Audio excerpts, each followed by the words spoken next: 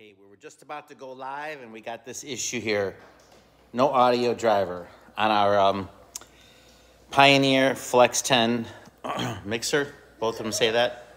I want to show you how to fix this real easy. Last week we had the same problem. Took us 3 hours to figure it out. We even called Rekordbox, got on the customer service, and they couldn't help us. Tech support couldn't help us.